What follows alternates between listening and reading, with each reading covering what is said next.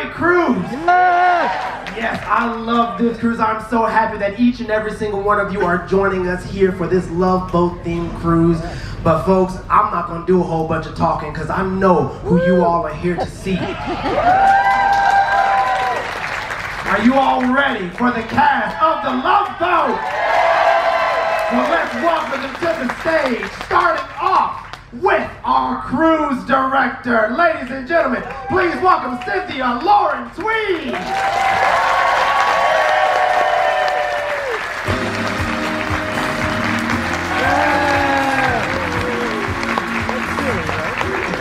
Next up is your bartender. Please welcome Lange.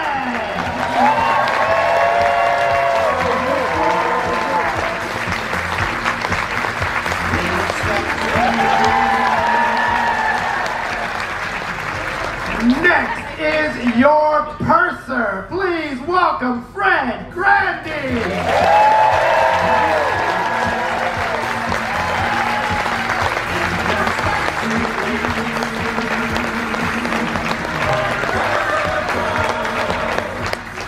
Moving forward is your doctor. It's Kopell.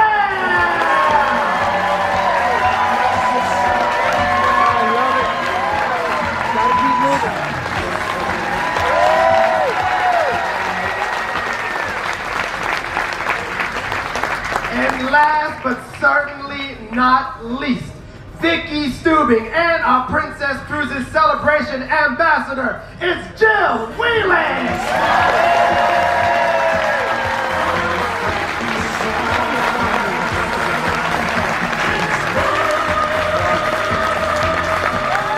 Ladies and gentlemen, let's hear it for the cast of the Love Boat. Thank you so much for joining us. Thank you so much. Thank you for coming on this cruise and enjoying. Look at all these people. They love you.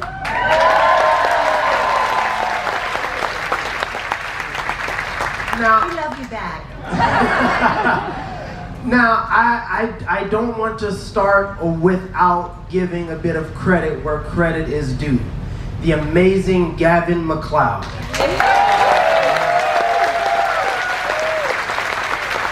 Our global ambassador for more than 35 years, Captain Stubing, a great man, an incredible human being. You all have said so many great things about him. He's had an incredible career as well. And I want to show you a little video of some of the amazing things that Gavin MacLeod has accomplished throughout his life. Let's take a look. Love, exciting and new. This is your captain speaking, Captain Stubing, that is. Many of you have sailed with us before, and you can see none of us actors are getting older, but you are. It's so wonderful from the Love Boat, getting back together, putting on uniforms, getting to call each other our characters' names. I'm so grateful because I think that show, besides what it did for cruising, we all know what it did for cruising. Happy 50th anniversary, Princess Cruises! The joy of cruising, of being on a princess ship that exists in our beings. This show has been the greatest gift. You know, all those critics laughed at us, said we're not going to last more than 2 weeks. Well, when we became goodwill ambassadors for the United States, I think they ate their words. It's a great honor to be on this ship, to be standing on this ship, being with these people. Every one of these old people's got a life story, and each one could write a book. You know, after so many years, you grow into the character more and more, and so that's sort of what's happened. And the captain is not far from me. Once I put on the hat, I become him because it's very easy because he is me. Okay, gentlemen, let's check our positions. And I'm proud of Princess Cruises. It's come so far since we first set foot on that ship and our pilot.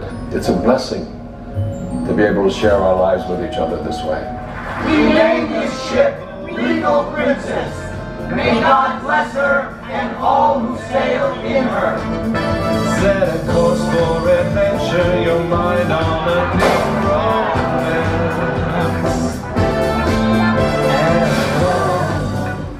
what it did for all of our lives, everything we've been through, and now he was sitting in front of you in these costumes, sorry, uniforms. You take these things off and we're just a schlubby guy walking, an old man walking down with a cane almost. You know, I'm perfect on this ship.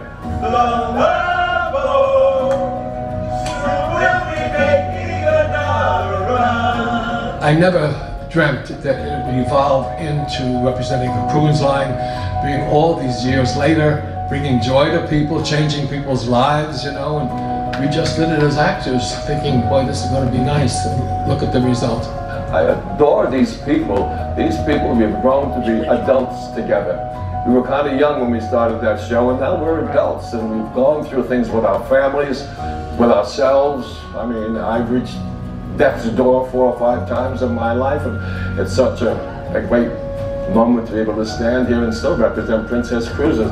I have so much to thank God for, and Princess Cruises for. They both keep me afloat.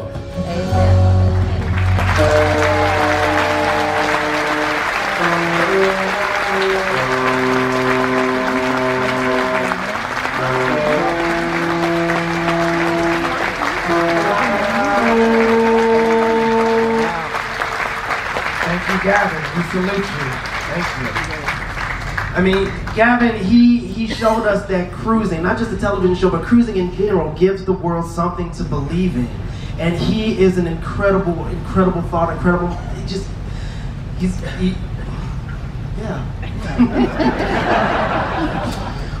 So after you all have shared great words about Gavin, and I kind of want to share some of the words that you all said that they might not have known that you said about Gavin. Now, Lauren, you said about Gavin, he was a gem in a world of rocks. I'm so grateful for his positivity, faith, and I hope that he finds the surety of heaven for sure. He's incredible. He's such a positive person. And how did he inspire you when you first started the show? I would just say that I'm not sure that he did inspire me when I first started, but knowing Gavin for 45 years was a real pleasure and a gift from him. He helped bring me back to God. He had the most positive energy of anybody. And that was good. So, I mean, he just taught us all how to, if you just keep being positive, positive will happen. That's good.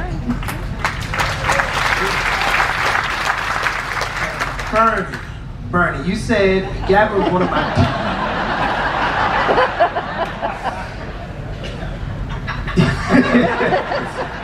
my mentor, Fred, keeping me awake. So you said that Gavin was one of my dearest friends. We met and bonded in 1963. Which he was on a show that he was regularly on. We spoke often those last few years, reminiscing about the many happy times we spent together and the familial bond that our whole cast shares. He was my loving brother, and I will miss him terribly. Now, you've had one of the longest relationships with Gavin out of the group, and I'm sure you can still hear him talking to you. If you could call him one last time, what do you think you'd chat to him about? Say it again? If you could talk to him, if you could have one more call, one more talk, what do you think you guys would chat about? Well, more than a chat, we would hug. We hugged a lot. And the first day in the dressing room, Gavin and I got together. He sat down, had a free cup of coffee, and said, "Bern, we got a job." And the job continued and continued and continued. And we shared so many happy memories all over the world. And the first couple of years it was Mexico, Mexico, Mexico, Mexico. And then somebody whispered in Aaron Spelling's ear, "Aaron, guess what? We're a hit. We can go other places as well." So we went to the Caribbean, then we went to the Mediterranean. We went to Scandinavia, we went to the Near East, the Far East. We went over the world, and as a result, we can get a good seat in any restaurant all over the world.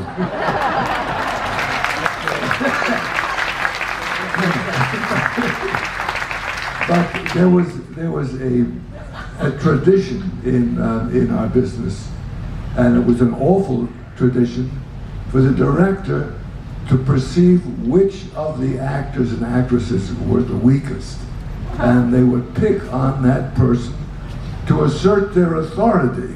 Not a wonderful creative idea.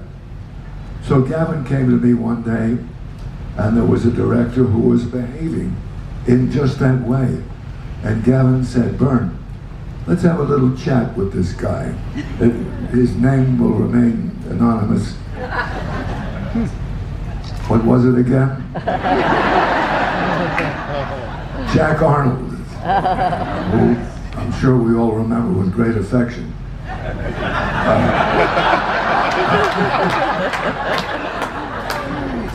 So Gavin said, "Jack, let's step into my office." Not to embarrass him too much. And Jack stepped over to where Gavin was and where I was. And he said, "Jack, little chat with you if you don't mind. Please understand this. There's no animosity here, it's just a little suggestion. You may not behave that way on our set."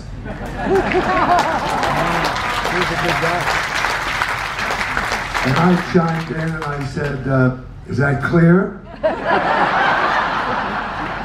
And Jack said, okay. But we shared so every time I had a scene with Gavin, I said, I'm so grateful. He made your life he was so generous with his time, he made sure you were facing the camera. He was, what was that, Sonny? And it was years, and when the show was on television for years afterwards, he would call me and I would call him and say, "This is what we looked like 40 years ago." But the dearest, most generous human being, I love him dearly, Gavin up in the sky.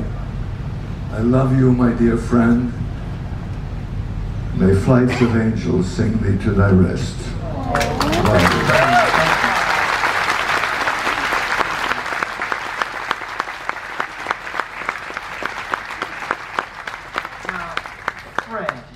Fred, you said his joy was infectious and you could not come away from him without feeling better about yourself and the world we live in. He was one of the best. Now that means so much, especially in the world that we live in now. Can you tell us a time where Gavin made you feel better about yourself for a certain situation? Well, first of all, Gavin was the perfect avatar for this show because Gavin made you feel good about yourself and the show made you feel good about yourself. And there are no shows that do that anymore. Aren't I correct about that? Give it up for The Walking Dead. But Gavin was that rare human being, and this is interesting. When the show was first going through its iterations, we had to make 3 pilots to get it right. Ted and Bernie and I were in the second one. That wasn't enough, so then they had to bring in Cindy and finally Gavin. And even after the 3rd show, there were only really 2 people that believed the show would be a hit. One was Gavin, and the other, happily, was Aaron Spelling. And he was absolutely right. And the thing that I reflect on now is what made Gavin so extraordinary was how ordinary he was. He had had a huge hit with the Mary Tyler Moore Show, although he had kind of been the run of the litter, if you remember. He was the one guy who didn't win an Emmy Award. And yet, he went right from that into The Love Boat, said this is going to be a big hit. It became a big hit, but he never became so big that he was not part of our ensemble. He was first among equals. Everybody understood that. But he never played that card. He was always eminently accessible to all of us on all matters. And that is why when I decided I was going to change my life and go back to Iowa and run for Congress, I had, oh sure, now you tell me. Where were you when I was running out of money? But the point is, I had shared this with a couple of people I knew in the business, and they all thought it was a terrible idea. What are you getting into politics? And then I took it to Gavin, and he said, you have to do this. You absolutely have to do this. And he came out, and he campaigned for me. Wow. And then I won a very, very close race. It was a nail-biter all the way through the night. Declared me about midnight. Next morning, I'm in Iowa, right? I get a phone call at 8 o'clock in the morning. It's Gavin calling from California. We're at 6 o'clock in the morning. I said, you won! I said, yeah. And we talked for a while, and then he said something that I have remembered every day for the rest of my life. He said, well, you're the captain now.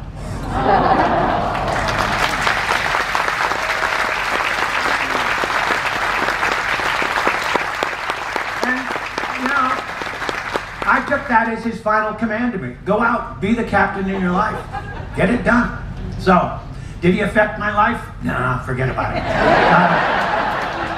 But he was a profound influence without even trying. And when you think about it, yes, he was the captain. Yes, he was an authority figure. But it was his gentleness of spirit that we all recall.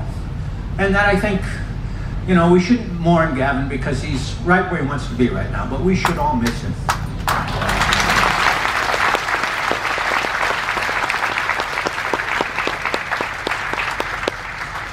Now, Jill, you were Gavin's on-screen daughter, but in real life, he treated you like a daughter. Can you tell me a little bit more about you and Gavin's relationship? Oh, Gavin, first of all, we were eating buddies. Gavin and I were always on a diet together. We would be sitting in our trailers waiting to do a scene, and we got this idea. There was a newfangled thing that if anybody has pain, you know now it's called a TENS machine, and you get electrical, but back then it was a way to exercise without exercising. So Gavin and I would sit in his trailer with a plate full of French fries and the machine on.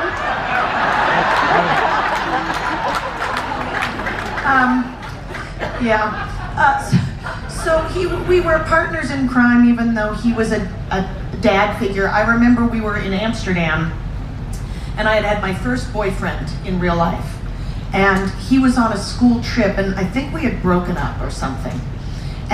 But he came, and I didn't want to see him, and they called from downstairs in the lobby of our hotel, and Gavin was in the room with me. And he panicked as much as I panicked. Where do we go? Where do we go? He went and hid behind the curtains with his feet sticking out. And I said, Gavin, I can see you. He runs into the bathroom. Now, you know, it's the tick-tock of time happening before the guy gets up to the room to knock on the door. He knocks on the door. Gavin runs into the bathroom, flushes the toilet, and goes, oh, thank you very much. Let me use your bathroom. I have to go now. Bye. And left me.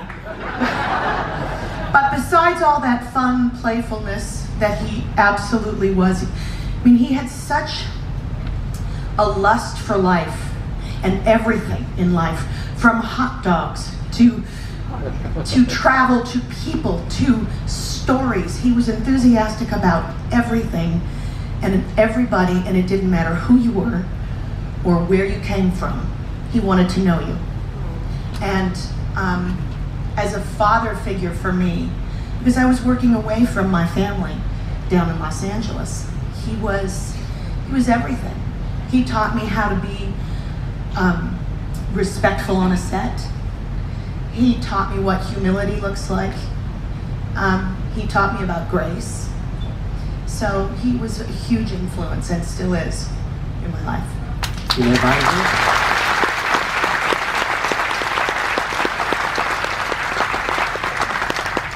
Ted, you called Gavin our fearless leader. He said he was a shining example of what the best things are about being in show business. He taught me grace and the fine art of being a host to the many guest stars that shared our screen. And there were more than 1,000 guest stars on The Love Boat, something that has never been repeated in any show. Thousands of guest stars. Ted, share with us how Gavin shaped you into the actor that you are today. Fred and I were the youngsters on the show.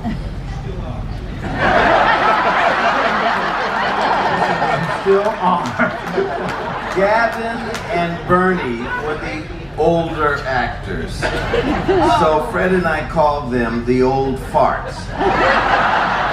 Anyway, you know, when you're an actor and you struggle and you struggle and you struggle and you finally hit something that's wonderful and is really going to change your life, both in recognition and financially and all of that, it gets to be a little heady. And I'm so grateful that our leader was Gavin, because he taught us how to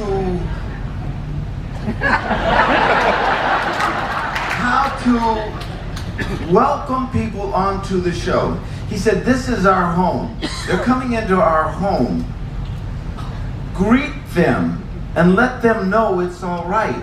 And that's what we did. And a couple of times we had guest stars on that were used to fighting. So they came up onto the show ready to kind of punch and fight and kick and scratch. And they didn't have to on the Love Boat. Everybody wanted to do the Love Boat.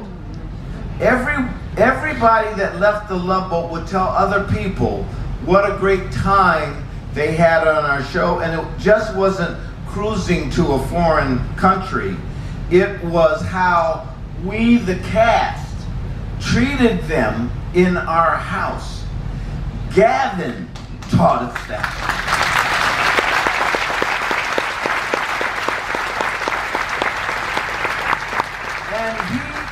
And he supported your dreams, whatever they were. He and Patty came to see, I wrote a play about George Washington and his favorite slave. It's called George Washington's Boy. And he came out to a little college in the San Fernando Valley to see the play. He and his wife Patty and Bernie and they all came and they saw the show, and after the show he was genuinely moved. And he said, Ted, you've got to write more plays. This is wonderful, because the play not only dealt with emotion and that sort of thing, it was historical and it was entertaining, and it's a craft that I learned, and part of the reason for my having confidence to go on and write more plays, that was about my third or fourth play. By the way, if you haven't read one of his plays, they're available on Amazon, and I'm not joking, they really are, and they're wonderful. Thank you. But, I'm now up to 26 plays.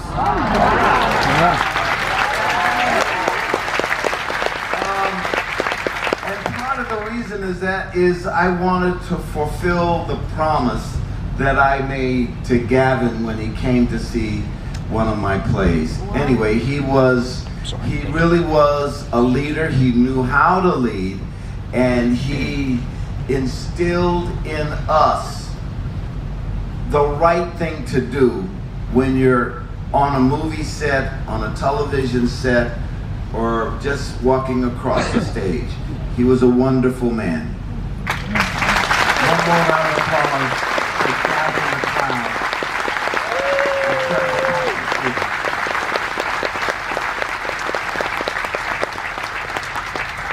So let's talk about the show. Let's talk about the reason that a lot of these people know you, love you. It's been a big part of our week. I've been watching episodes all week long. I have. None of you have changed a bit. Exact same. I want to know about some of the things that happened on stage, on set, on the ship where you were filming, on set. Tell me about your first kiss, your first on-screen kiss, Jill, because you started real young. I mean, it was my first kiss off stage or on stage, and I got to do it in front of an entire crew of Teamsters. Who I loved dearly, but not necessarily wanted to kiss in front of them. It was a mortifying experience. Do you remember who it was with? Who was it with? I can't remember if it was Glenn Scarpelli or if it was Jimmy Osmond. I think it was Glenn, but I'm not sure. It probably was Glenn. And the great part is Glenn and I are still friends today, and he's gay, so I think that's my fault. At least that's what he tells me. You're so powerful. That's right. That's funny. So beyond romance, you were doing schooling while you were on the ship. Were you on set? What was the filming like growing up on a ship? Well, for me, because I didn't have any other experience, that was my only childhood. For me, it was super normal, but we would have to do a certain amount of hours of school during the day. So while everybody else was filming, I would be upstairs with my tutor. One of the great perks was that my school was nice enough to try to arrange what my studies were depending on where we were traveling. Wow. So I was taking an Asian civilization course, and I was reading about the Great Wall of China while I was sitting on it. Wow. So that was pretty amazing. And the only downside is when we would be in these beautiful locations, whether it be Mexico or the Mediterranean or Australia or wherever, on a day when everybody had the day off. And it was when we had smaller ships, so we had portholes. We didn't have balconies back then. And I would just be sitting there with my tutor, in my little miserable cabin, looking out at the beautiful ocean, knowing everybody was upstairs by the pool. That was the only downside, but I made up for it. Wonderful. Now, Bernie Kopell. Doc was a ladies' man. Oh boy. Oh boy. Are there any on-screen romance moments that stand out above the rest? What's your top on-screen romance moment? Oh boy.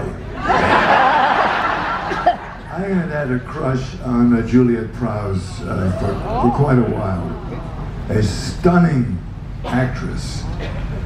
And I get the script, Doc's Exchange. And right away I called the office and I said, "Who's playing Samantha? Who is playing Samantha?" And they said, "Wait a second." I looked it up. Juliet Prowse. I said, "Oh, how lucky can I get?" You were cast as Julie, the cruise director.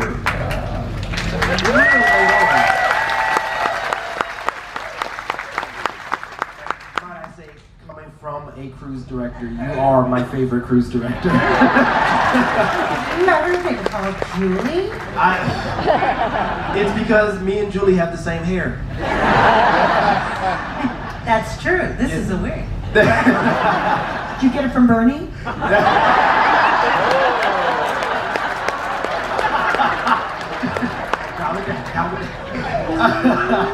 So what was it like for you for the audition process, the casting process? Because, like I said, it happened real close to the airing and the creation of the show. I was cast the night before we started filming the pilot. Wow. So I found out at 9 o'clock at night that in the morning I was coming back to change my life for the next 45 years. Oh, I didn't know that at the time, but here we are. Yeah, I was cast the night before. Gotcha. So who was cast in the original? So there were 3 pilots. So who was in the first group? Who was in the second group? None of us. The second pilot, you 3, right? Yeah. And then the third pilot, Gavin and I. And Jill. The show didn't become complete till Jill showed up in a couple episodes. And Jill, you were supposed to be just a walk-on role, like a real quick one kind of thing, yeah? I was doing another show for Aaron Spelling at the time, called Friends, but not the Friends that you know, or I would be driving a much nicer car. But as Aaron did with all of the people, all of the corral of actors that he had on all of his shows, whether it be Charlie's Angels or Dynasty or Hotel or whatever, they would all come through the Love Boat. And I was just one of the lucky ones that got to do that. And I played the part of Vicky, but not as Vicky Stubing, but just as part of Vicky. And it was inferred that I might be the captain's daughter, but I had a show to go back to. But when I went back to my show, we were canceled, and so Aaron called me at home and said, would you come back?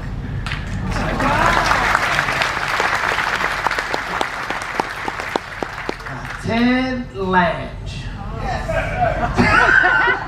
That happened recently too. That yes, happened immediately. Yeah, let's play that game. No. Those of you that missed it, I'm gonna catch them up. Do you want to tell the story, Fred? You want to tell? You were there for the Yes No Game show. I'll tell the story. No, wait. There's a game called Yes No. And Duvall said, "You want to play?" And I said, "Yes." And I walked to the hot seat, and fully confident that I would not say yes or no for 3 minutes. Is that correct? That's the game. Don't say yes or no for 3 minutes. One guy did 10 seconds. I said, well, I know I can beat that. And someone else did about a minute. So I walked and I sat down and I was really cool. And Duvall says, you know how to play this game? All right, we're going to play the game. They do a countdown, 3, 2, 1, and you're on. And Duvall said, Ted Lange. I said, yeah. I didn't last 1 second. And it will never be duplicated. Yeah. I want to say something about Julie McCoy. Aaron Spelling was superstitious, and if you go back and you look at some of his shows, you'll find on Mod Squad, the girl's name is Julie. And you'll find on the Rookies, Kate Jackson's character was named Julie. Oh, wow. And so everybody's trying to figure out, well, how do we make this work out? He says, I've never had a problem with a show when the female was named Julie. Oh, wow. So we're going to call her character Julie McCoy. And for whatever reason, it worked. She's the reason. Yeah. Because Lauren, the Love Boat television show is based on the book. It's based on a book, right? Yes, written by Geraldine Saunders. And the book is called The Love Boats. And Geraldine was a cruise director in the 60s, I think. And she was an actual woman and doing the job.